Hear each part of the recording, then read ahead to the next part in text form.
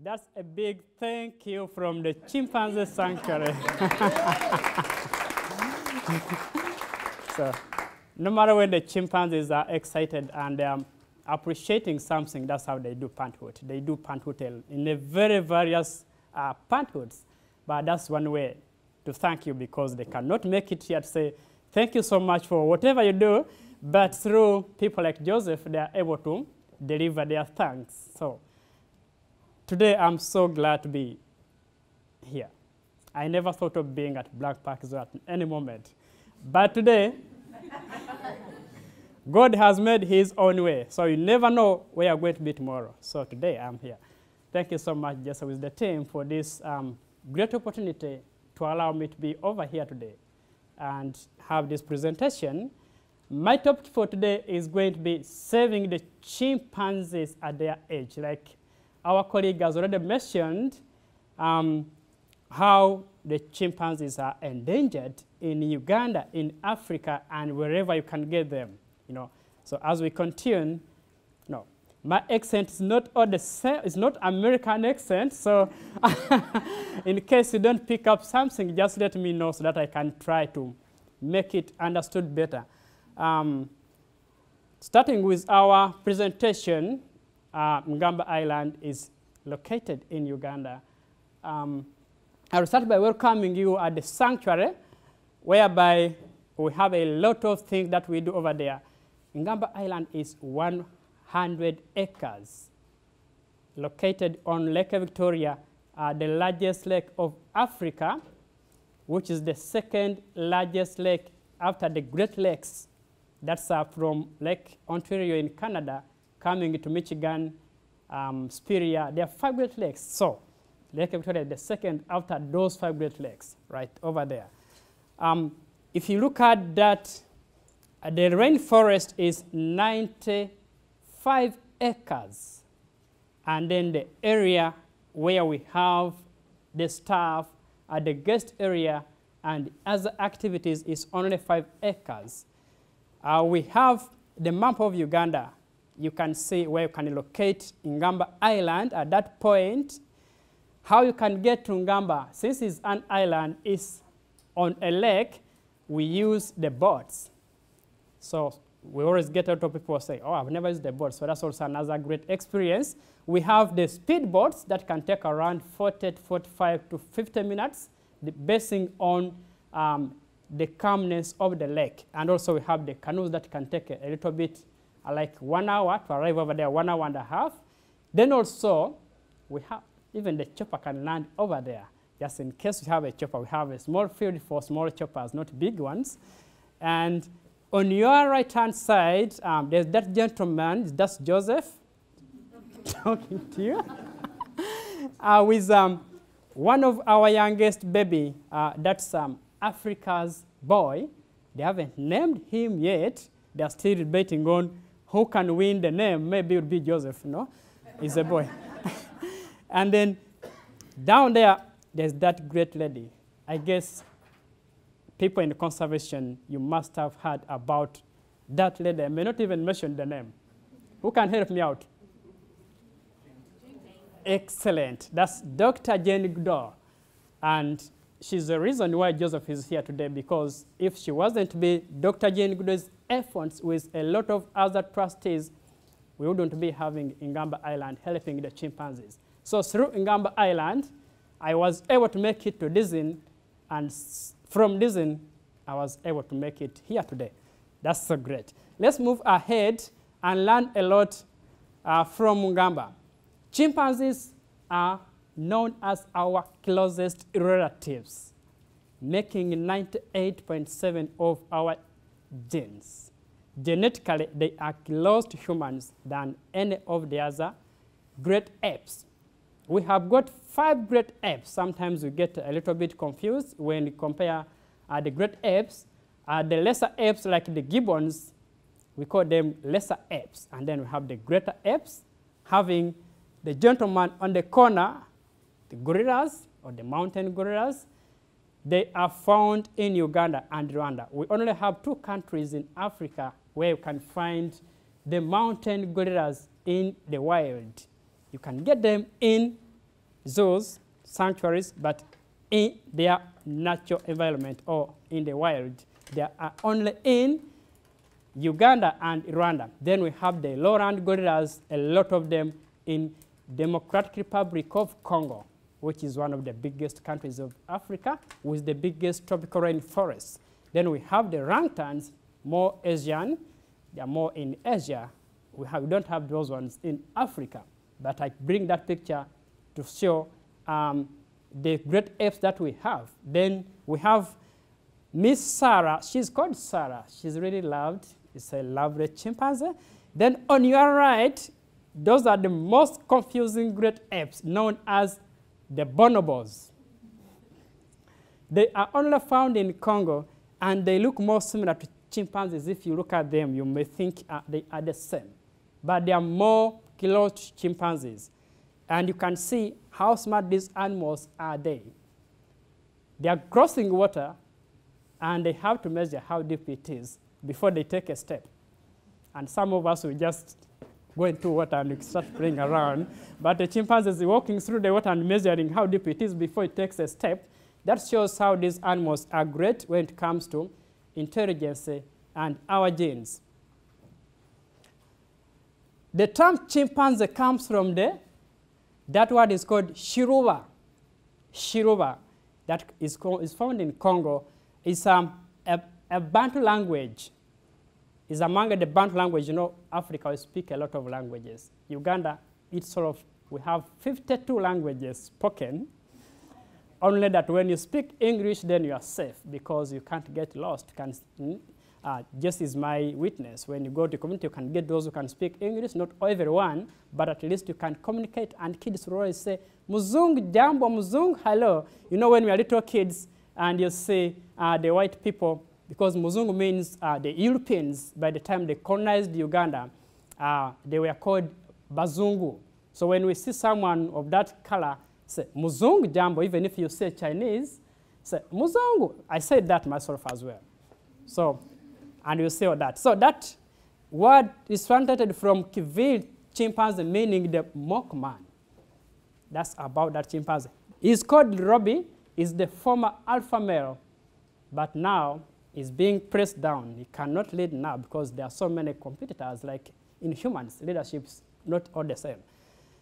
Now, when we go ahead, the map is showing the range of chimpanzees.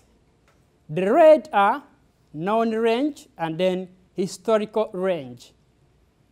You can see how we have lost a number of chimpanzees comparing those days where we had a lot of chimpanzees, and now we have approximately 150,000 chimpanzees remaining in the world. Then when you come to Uganda, 4,950 in Uganda, just in the wild. No? Those are the chimpanzees we have now. So when we say we are saving chimpanzees at the edge, they are really at the edge because that used to be like few countries having that population of 150,000 chimpanzees. But now we don't have all that. When we talk about the threats of the chimpanzees, that's the area when I'm educating about conservation, that area touches me a lot, and all the time it makes me a little bit cry because of the action that are being done by people. The habitat loss is one of the major threats to the chimpanzees. That is their home. This is more like someone coming to your home and burn your house. There's food, there's everything in your home, then you get it down. It's the same applied to the animals when people go into their habitat and do that. Because tomorrow, where are they going to get their food? Where are they going to get their home? That's their home. So agriculture is one of the main activities that can force people to go, because by the edges of the forest, they know they're fertile. So people don't care. some of them.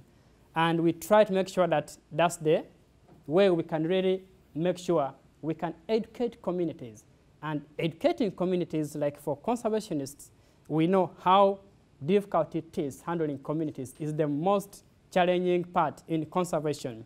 Because normally, they always stay negative. They may think you only think about the animals. So what can we do in such scenarios? We have to make sure that people in the communities, they are really very important. They are valuable. So we come up with different projects.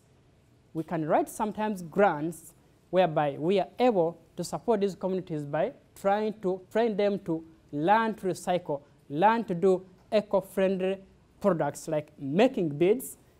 Just one time, I think you know more about the beads, the communities that we do with the local communities.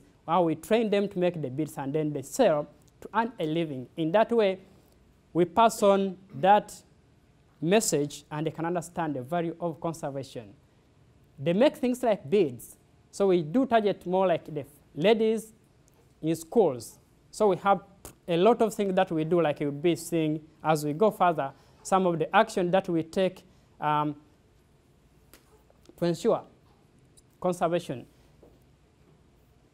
Lumbering, charcoal burning is one of the major things. People cut down trees for timber, for charcoal. We have a challenge in Africa whereby not everywhere you can find electricity. So people depend on a lot of things like firewood, charcoal for fuel.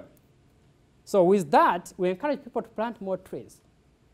And you'll be seeing that furthermore as we go, how we are trying to change their minds to be positive and love conservation rather than depending on the natural resources. Bushmeat, have you ever heard of bushmeat? It's also another factor that affects chimpanzee or the great apes. There are some countries, like in Congo, Cameroon, and some other Western countries that do bushmeat.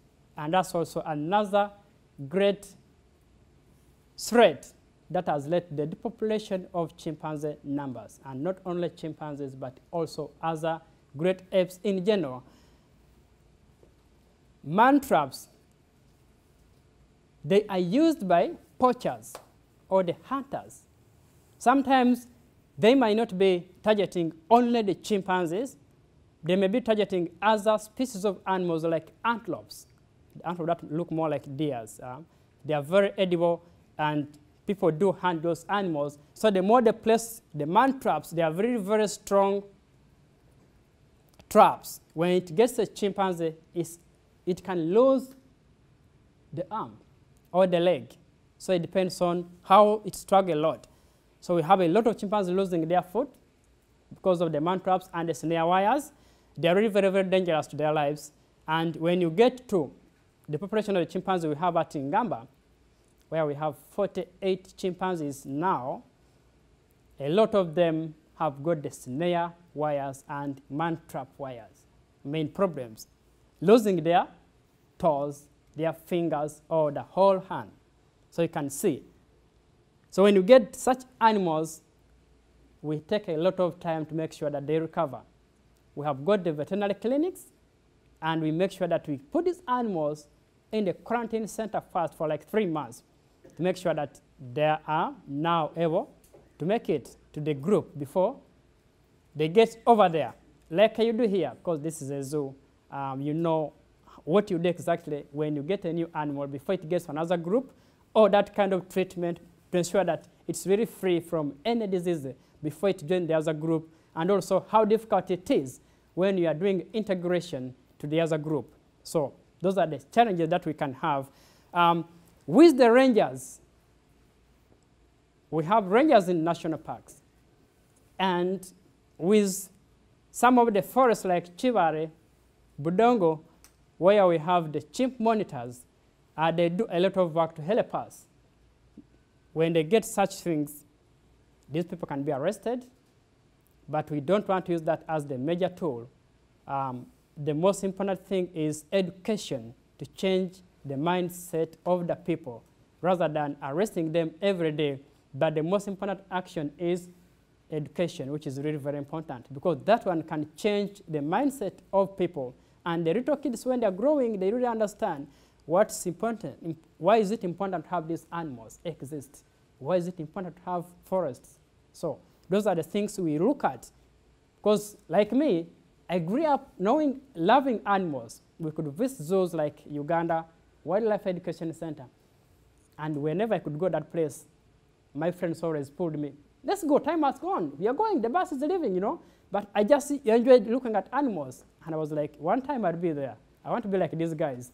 And there I am. So it's a dream. Yeah. Pet trade. Have you guys ever heard of the pet trade? Chimpanzees being traded, or like any great apes. Like we say, these animals are more like humans. When you look at a chimpanzee as a baby, when it's very young, they look like really very friendly. So when these people arrest baby chimpanzees, you know, someone is taking a chimpanzee or any other animal, you don't have any skill on how you are going to handle that animal. You cannot know what diseases do these animals carry. Do they affect humans? What diseases do humans carry? And they can affect these animals, but you are taking it as a pet. So you know nothing about all that. So those are the things we share with people.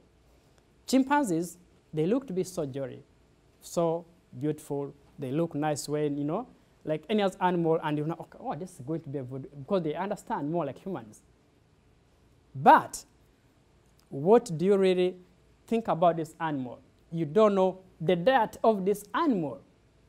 What are you going to feed on them? You only know, okay, I know they eat fruits. You know, they eat fruit, but do you know how much diet they have? Do you know how much they demand from each type of a fruit? So those are the things that we really try to show people. These animals, when they grow, a chimpanzee is 5 to 6 times stronger than humans. And then you are keeping a chimpanzee that is 5 to 6 times stronger than a human being at your home, you know? And they think like humans. They can be able to do everything because I work with these animals. I know it happens.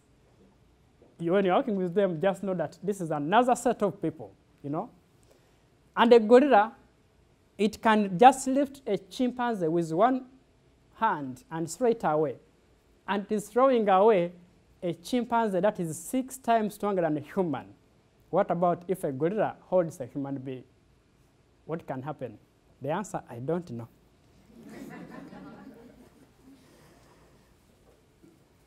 Okay, when they get the pets or these animals, that's how they transport them.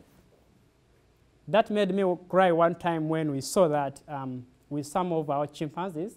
We have examples like Baron, Africa, you know those chimpanzees.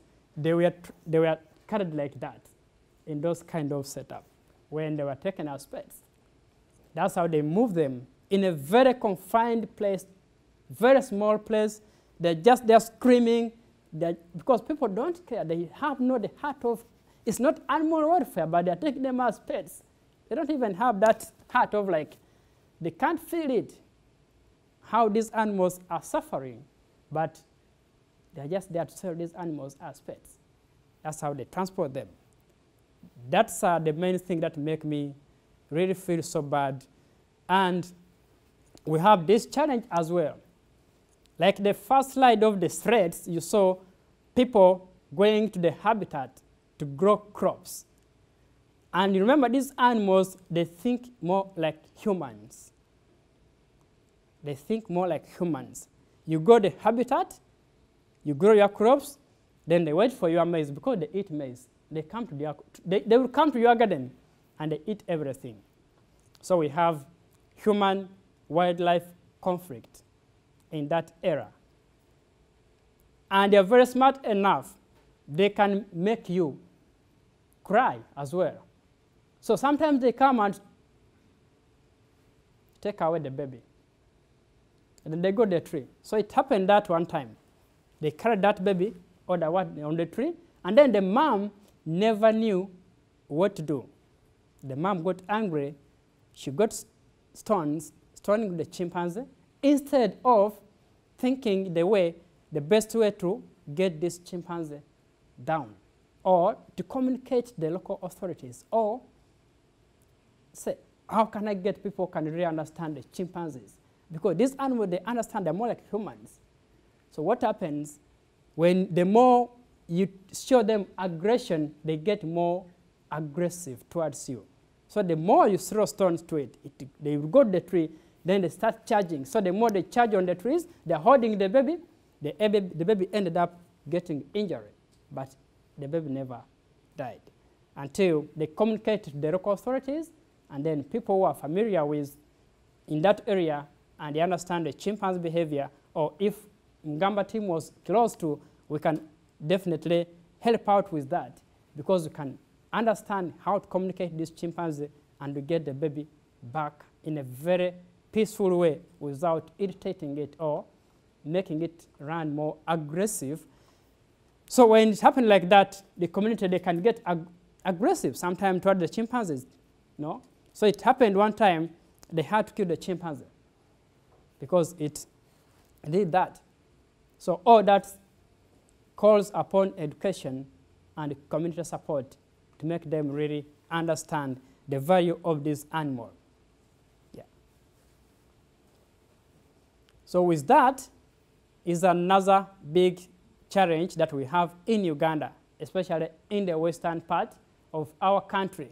Now, when we come to all that, what are the reasons for hope? What are we doing to change the communities, to help our animals? These are the things we are doing. I'm showing you some of the examples of the animals that we get. The situations where, how they come and where they are now. This is Aikuru. Aikuru has a very great story, a very touching story among the chimpanzees that we have. Before Aikuru came to Ngamba, she was like that. Aikuru observed the way they killed the mother and they wanted to take her as a pet. You know, chimpanzees are very, very, very solitary animals, and they work together. They always die together. Taking one chimpanzee as a pet, you have to kill on a ratio or an average of 7 to 10 chimpanzees, because once you kill the mom, the other chimpanzees are going to grab the baby. So you keep on killing one by one. You're not going to take away the chimpanzee. Because they are strong, you cannot approach and grab a baby from them. So you have to kill one by one. If you have got like 7 or 8 in a group, that means you're going to kill all the 8 chimpanzees to take one pet. So you can see how bad is pet trade. Because on average, having 10 pet chimpanzees, that means we have lost around 80 chimpanzees on average. So I could observe that when they were killing the mother. She was dying with the mother until when they killed the mother, she could not leave the mother. She was so tight on the mother until they got something hot to burn her, and she screamed. She got off the mother's body. Then they took her. So she developed that kind of trauma. Every time it comes up, and you see Aikuru sitting down, overthinking, then start rocking. Then just know she's always remembering that. And it took us a lot of time. By then, those people who were there, because I was still a little kid in school, and they always tell me that story, how Aikuru had challenges in joining the community of the other chimpanzees, because she was always having that kind of challenge, screaming all the time, and then these other chimpanzees continued to tease. You know, chimpanzees behave more like kids in schools. We did that a lot in schools, you know, as little kids. You keep on, when you see someone who is more like, you know, crying all the time, you continue teasing him so that you can enjoy him crying, you know. So even animals are more like that. They kept on pressing her down all the time, but now she's a grown-up female. During the forest walk, when you could go for the forest walk, Aikuru was one of the most friendly chimpanzee. She always loved grooming ladies' hair all the time. So especially if you have long hair, she always come to your head and does that. No? More like you're in a salon. So we could always tell people, oh, you're in a salon. Like, you know? So that's Aikuru now. She's really amazing chimpanzee. From that level in 2001, now 2013, those are 12 years. It's really a great, we are in 2016, that's more 16 years or 15 years at the sanctuary. We have one of my favorite chimpanzees called Connie. Connie is just an amazing chimpanzee. She came to Ngamba when she was at that age in they rescued her in 1992. Then they took her to Uganda Wildlife Education Center. Then the sanctuary, Ngamba Island Sanctuary, started in 1998. So she's among the group that arrived at the sanctuary right from the beginning of the sanctuary, which is 98. But that's the time when they rescued her, and then they took her to Uganda Wildlife Education Center, where they have a small place for the chimpanzees as well. And we are partners with Uganda Wildlife Education Center. I worked there one time, like for 6 months before. Then I returned to Ngamba after my internship. So Aikuru with Connie, they are very good females when it comes to hand-raising young chimpanzees. Right now, Connie is one of the most foster parents, I would use that word, because she's good at adopting young chimpanzees. Normally, when we get young chimpanzees, before we hand them to the females, they are under the care of the keepers. So we are the primary foster parents before they get to the females like Connie. So Connie is really very good. You may think she is the mother of Sarah. She adopted Sarah, and she has also adopted a lot of other chimpanzees. So from that level, Sarah is now with Connie, and now she's training. You can see she's now training Sarah to climb trees. So from here, this is another place or enclosure where they go before they make it the forest. Now, when they get the forest, she's now training the little girl to experience the beauty of the forest. That's Naku. Naku means soul, as in S-O-U-L. That's the meaning of that word. The time when Naku arrived at the sanctuary, that day we had missed one of the chimpanzees, a young baby, because she came when she was rescued in a very critical condition, and it was late. We couldn't make it survive. So she came at that time when everyone was like in soul. And they had to give her that name, Naku, meaning soul. So Naku came to Ngamba when she was around 8 months. That's her. So in 2011, she got a double fracture of the arm. And we had to make all that. I spent a lot of time with her in the quarantine until she recovered with other keepers as well, because I joined Ngamba on the 17th of May in 2010. So by 2011, I was there. So I took a lot of time with this little girl. She's so friendly in the quarantine, and we became so friends. So every time she wanted to be close to me, you can now see how she could always be like, oh, Joseph, how are you? And then now, that's how we do it. That's what that was in 2012. And now, she's there. She's really a big female. So that is animal welfare that we really ensure. This is Sarah. When Sarah just arrived, she always wanted to be, around people all the time. So as keepers, we do that primary work to make sure that we take care of these young ones before we give them to the females. Medina was in the same group of Sarah.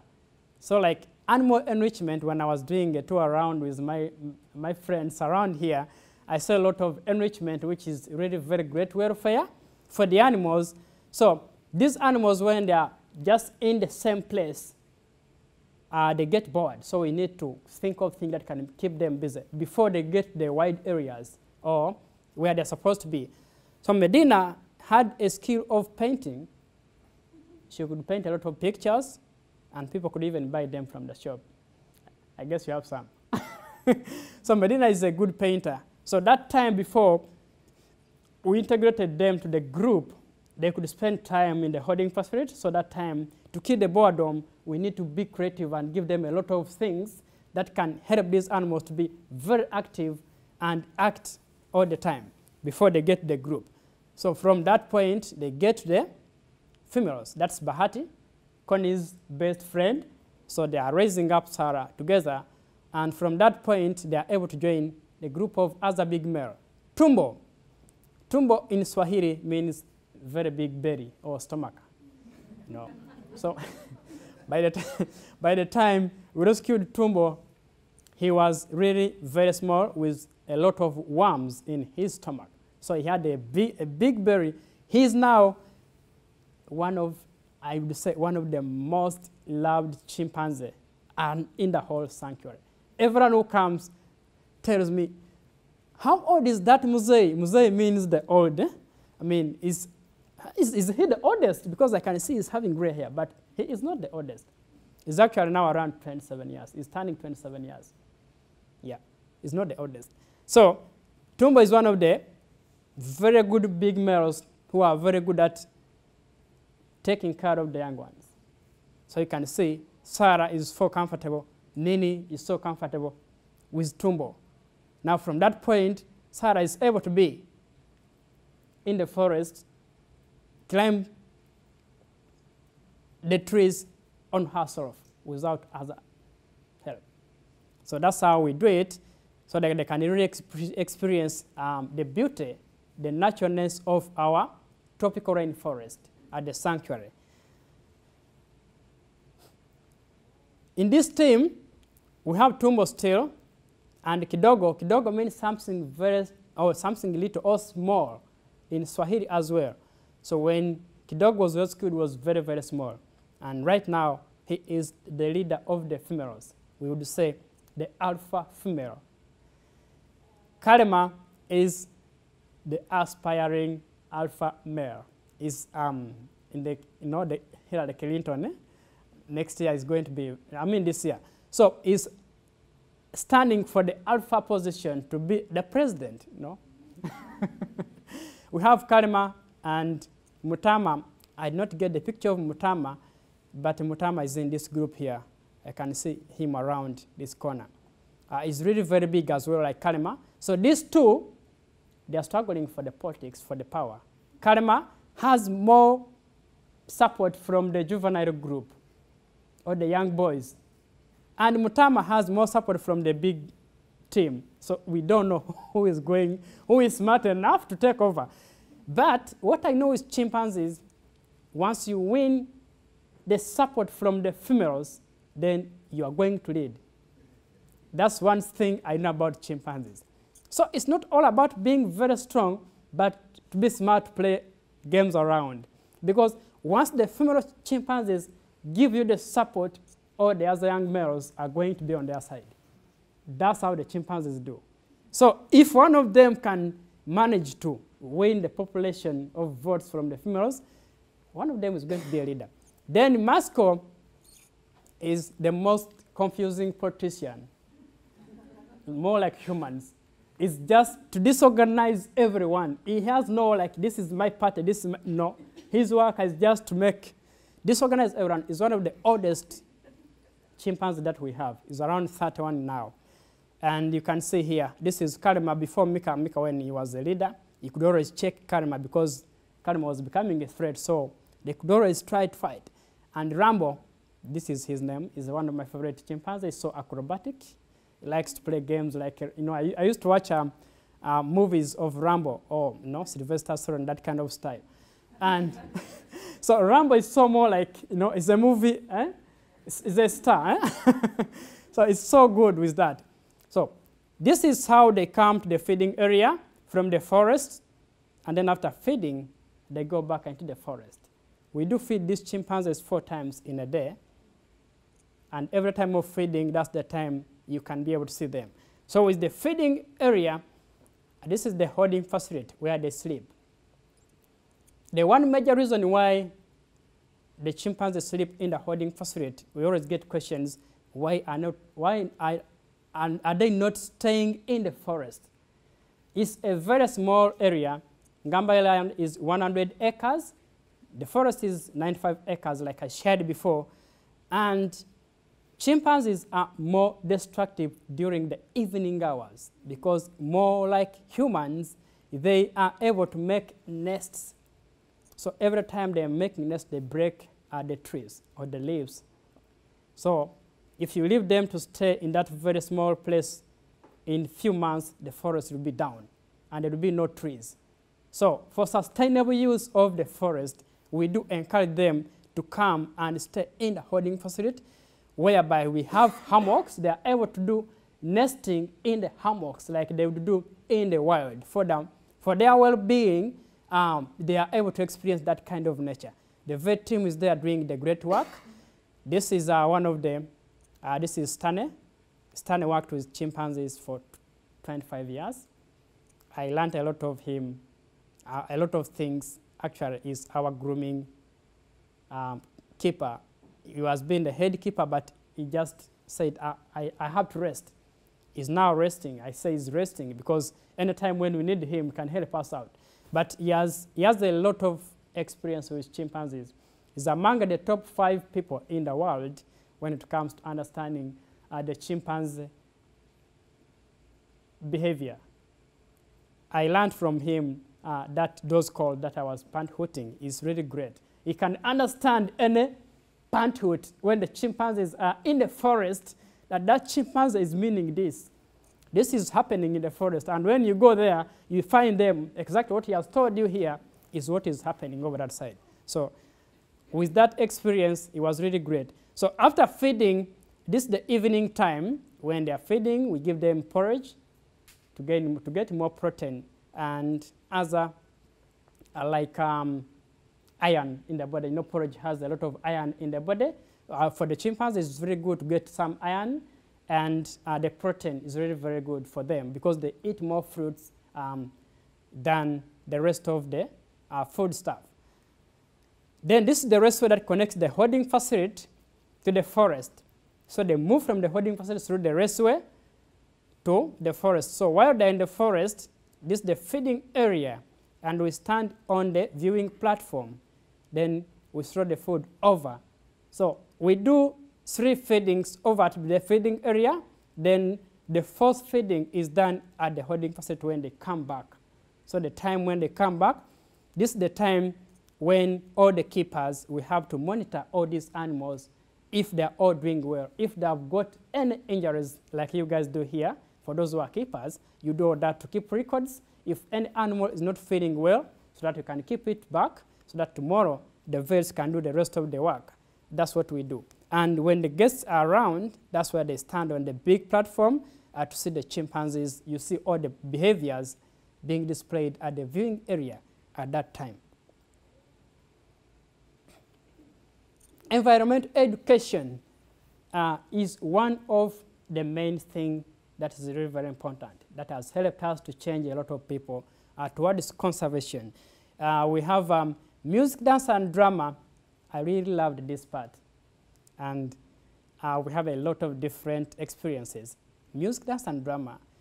There are those who are good with music, with singing. There are those who are talented with dance. There are those who are good with drumming. My talent was drumming. I wasn't good with singing, but I love songs. But I was good at making people dance by drumming. And also doing some kind of drama. We did a lot of things in school. So we do that. We can get a theme or a topic that the schools can play around to compose their songs and create their drama based on environmental education. That's really very good. It's one of my favorite parts because I really enjoy educating about conservation. Our executive director is giving a very good speech to the kids, inspiring them to love conservation. That's Lily Ajalova. Down here, This is one of the most loved schools. I love home. You know, these kids are really so passionate about wildlife. They visit Ngamba a lot of times, and every time when they come, they collect a lot of money to support the chimpanzee. They're like, we need to. So sometimes they can come and they collect over $200 for the chimpanzees. So after you give them a very wonderful education, conservation education, they collect, and then through their teacher, they hand you some envelope. Then when you open, there's something for the chimpanzees. So with that kind of setup in education, we really change a lot of kids to be more conservationists through wildlife clubs, conservation education, drama like that, a lot of things. Tree planting project in schools and in communities. So when we are in schools, I will encourage schools to come up with, because most of our schools, they have some land around, and they can use some of the land, piece of land, to plant trees so that these kids can grow knowing the importance of tree.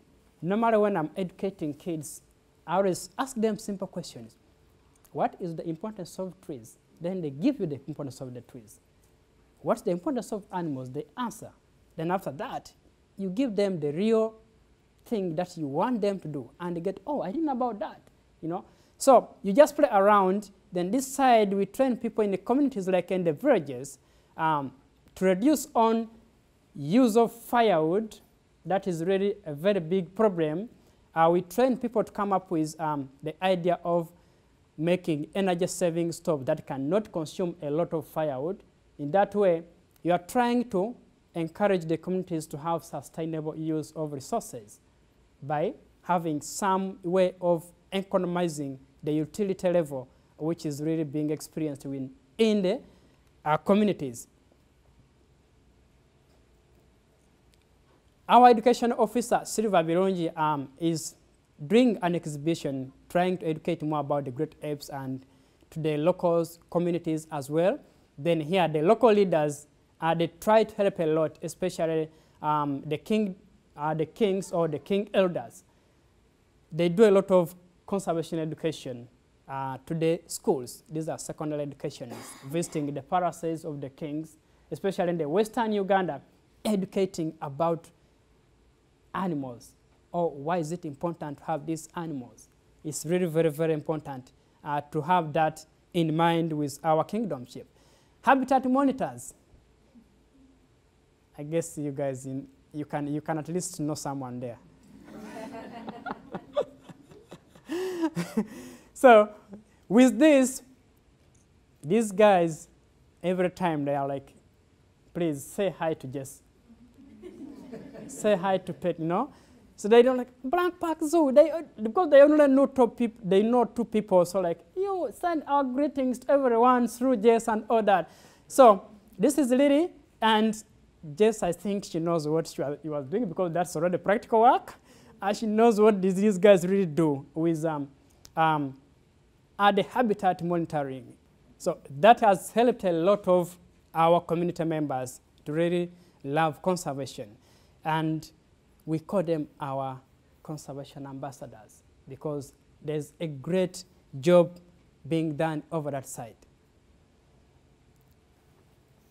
Reforestation, that's a great work that we do, because you have already seen a lot of gaps in our forest. So we have a lot of tree planting projects, especially the western part of Uganda. So with our sanctuary, it's not all about taking care of the chimpanzees only, but we take care of the whole environment, both the captive chimpanzees that are found at Ngamba Island and the wild chimpanzees that are found in Uganda in the rest of the existing forests, like Budongo National Park.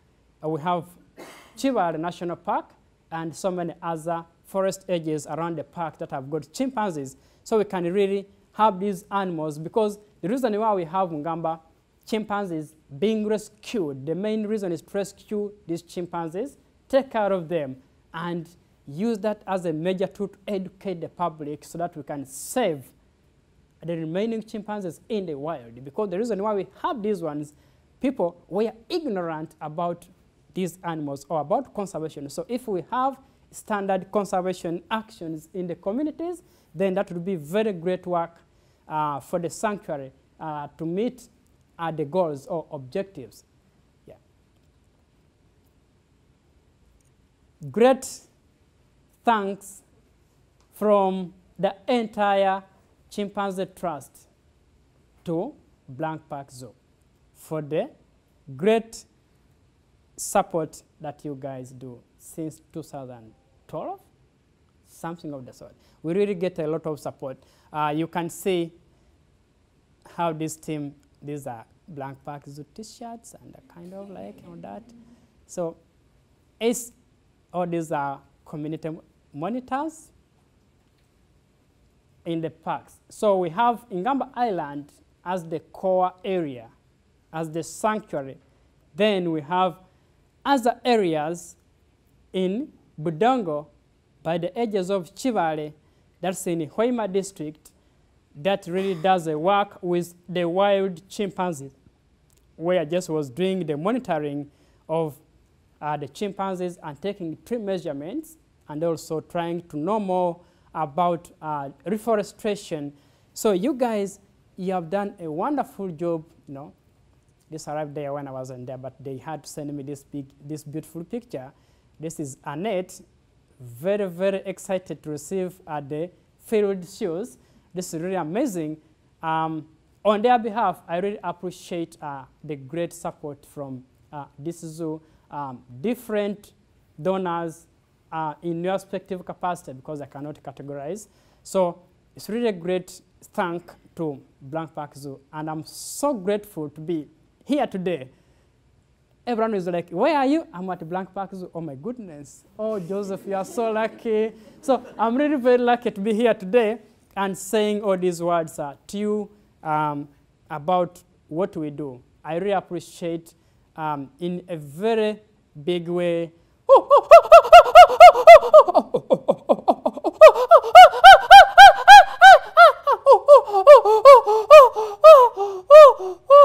That's Sarah. No, Sarah is good.